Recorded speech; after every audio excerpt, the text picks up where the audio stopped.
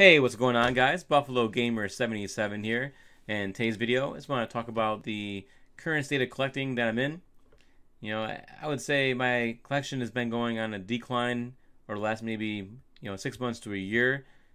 I have not picked up as much stuff, much games, and my unboxing videos have been on a decline as well. And there are some reasons for that.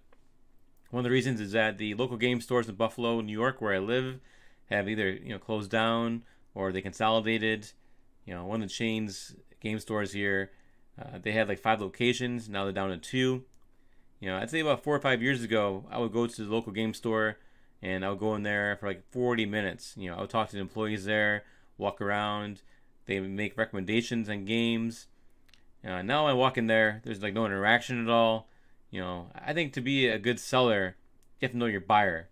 And if you know your buyer, you can maybe recommend things to them that they would like. And now walking to the game store, there's like no interaction. Like the person there works there doesn't talk to you. They don't like know what kind of games you like to play. Back then, they would say, "Oh, you like platformers?" And like, "Oh, have you heard of this platformer? How about this one? Do you have this system?" Like he just talk to you. And now just no interaction. And it's kind of sad because they're not selling probably a lot of stuff and they're not doing well, so they have to close down some stores. There's some training that needs to be involved there, and the person that owns the store or the manager, they have to train their employees to be more interactive with their customers.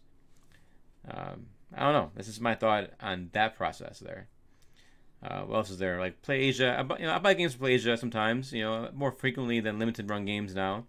Limited run games, I would buy games from them a lot when they had their games are limited. Even for standard edition games, they're limited to 2,000 or 3,000 copies, and they would sell them at 10 p.m. or 10 a.m.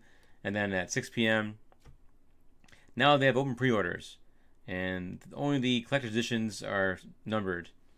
I have some games that are still sealed from limited run, and some games that I've opened and played from limited run. Same with PlayAsia. You have games sealed and games I played. What else is there? Game prices have been going down a little bit, depending on what game it is. Like Super Mario Bros. 2, I've seen that the price of that game decline. Craigslist for me, I would, back then, like 4 or 5 years ago, 6 years ago, I would go on Craigslist and buy games. And recently, last time I checked was probably about 6 to 8 months ago, and it's the same posts over and over again. The same person reposting the same post that they did like 4 days ago, 5 days ago, and nothing new on there. I'm not sure if people are selling their games on eBay instead, or holding on to their games, or what's going on with the local industry in Buffalo, New York. But I'm not sure if you're experiencing that in the world or not. Comment below. Tell me what you think about your current state of collecting. Is your collecting on the increase or on the decline? It's been pretty steady. The last game I bought, I'm trying to think, from the game store, I can't even remember what game it was. I don't remember. I can't recall. But I'm sure there's a game I picked up recently. Not recently, but in the last maybe a month or so. It's got to be a game. I know I picked up some amiibos from Best Buy. But other than that, game-wise, it's been kind of hard. Kind of hard to find some games.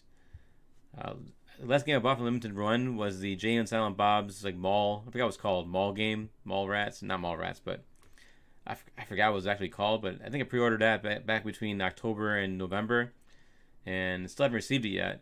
And I checked their website and it said I think Q1 2020. So I guess we can check maybe next month for it. Maybe April. Who knows when Q1 ends? But I don't know. If you're experiencing the same thing I'm experiencing, let me know.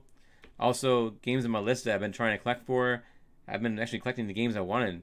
There's not many games out there that I'm actually looking for.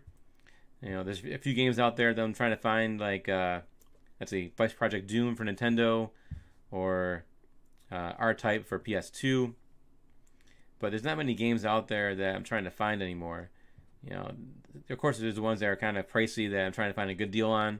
Maybe, I go to, the thrift store to see if they have any games there, but not too often. I don't know. Tell me your thoughts below. Comment below. Let me know what you think. If you're still collecting or if you stopped collecting. If you're still collecting, what have you seen in price wise? Has it been going up or been going down? yeah, tell me your thoughts below. If you're new to the channel, please subscribe. I do videos on, let's see, streams. I do unboxings, pickups, news, things like that. All right, guys, thanks for watching, and you have a good night.